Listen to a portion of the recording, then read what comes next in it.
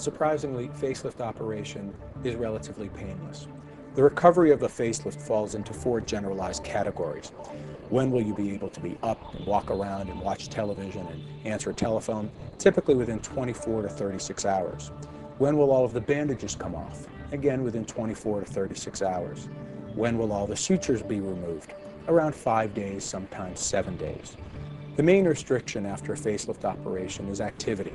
We don't want the individual exerting themselves too much within the first 5 days and perhaps 2 weeks after the surgery. When will all the bruising and swelling go away? Well, that really depends upon the extent of the surgery, but often within a week, 2 weeks, and at the max, 3 weeks. When will you look like yourself? Well, that is somewhat subjective. Certain individuals do not mind walking out slightly swollen or bruised.